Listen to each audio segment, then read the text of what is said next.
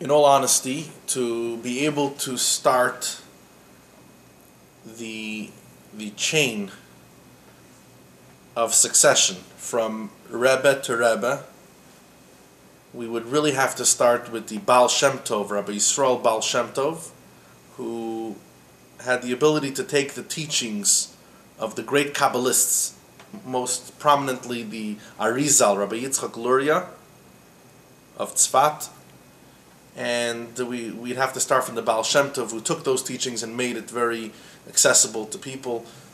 His student, the Maggid of Mezrich, Rabbi Dovber, but for the purposes of this discussion, we'll start from the student of the Maggid of Mezrich, and who himself was a student of the Baal Shem Tov. So we'll start with Rabbi Shner Zalman of Liadi, known as the Alter Rebbe.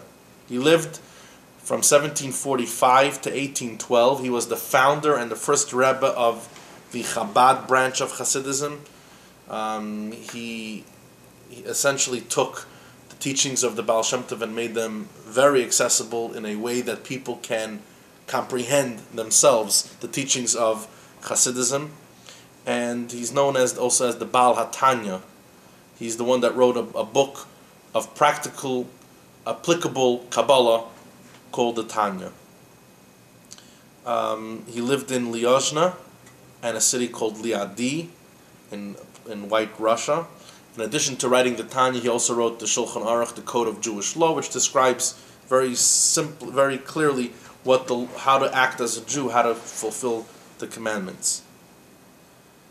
He had a son, so when he passed away, his son took over. The son is known as the Mittel Rebbe, the middle Rebbe, because he's in between his father and the next Rebbe, which we'll find out about in a moment. Rabbi Dovber of Lubavitch, his name was. He's from the city of Lubavitch. And he lived from 1773 to 1827. He is the second Chabad Rebbe. And his son-in-law took over after him. His son-in-law's name was Rabbi Menachem Mendel, the Tzemach Tzedek. In general, the way it worked from the Alter Rebbe down through all 7 generations is that either a son would be the successor or a son-in-law. In the case of Rabbi Menachem Mendel of Lubavitch, Tzemach Tzedek, who lived from 1789 to 1866, he was a son-in-law of Rabbi Dovber of Lubavitch, but he was also a direct grandson of the Alter Rebbe. So the Alter Rebbe had a daughter whose child is Rabbi Menachem Mendel, so he's a grandson of the first Chabad Rebbe, but he also married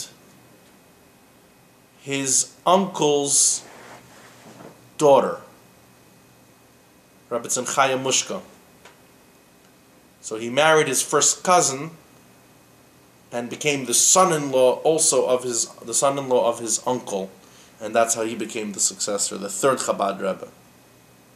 He's known as the Tzemach Tzedek, based on a book that he authored, which he became known by. He's known as the Rebbe, the Tzemach Tzedek. His son, Rabbi Shmuel of the city of Lubavitch, known as the Maharash, which is an abbreviation, an acronym for his name.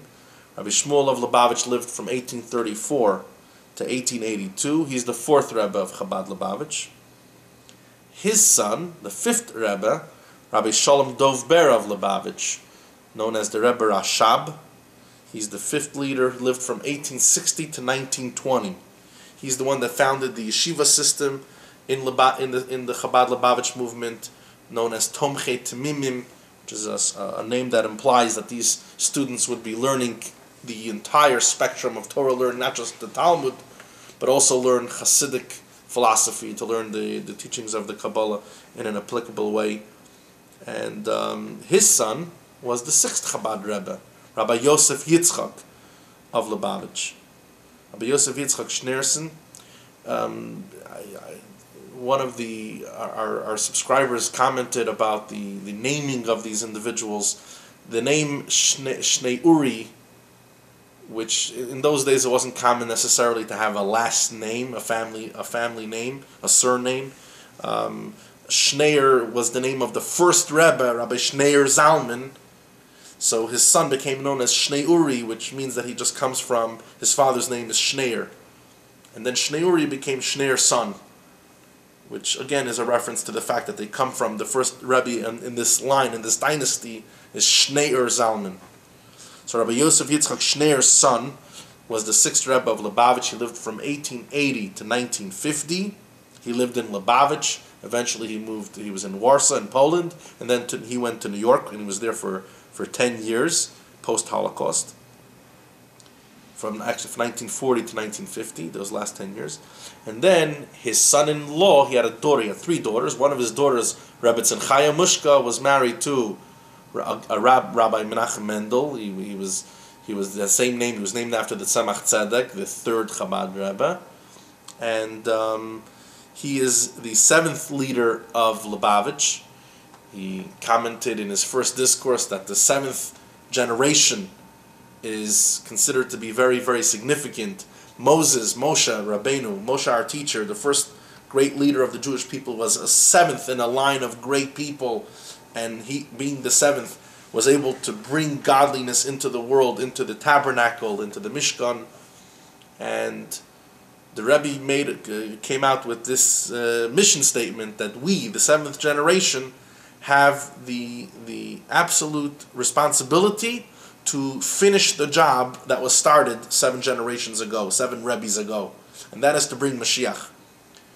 So, in response to the end of the question that was brought in the comments, the Rebbe made it very, very clear that until we fulfill our purpose, this generation's purpose, our focus should constantly be on finishing off the job, and therefore there was no talk about succession or having a successor, because until the job is complete, this Rebbe remains our leader and remains our Rebbe, our absolute guide, and the one who is constantly keeping us motivated to finish off this job that we started so many years ago, back in the early 1800s, in the late 1700s.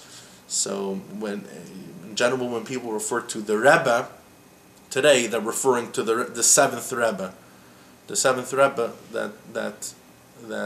who is the seventh one from the Alter Rebbe.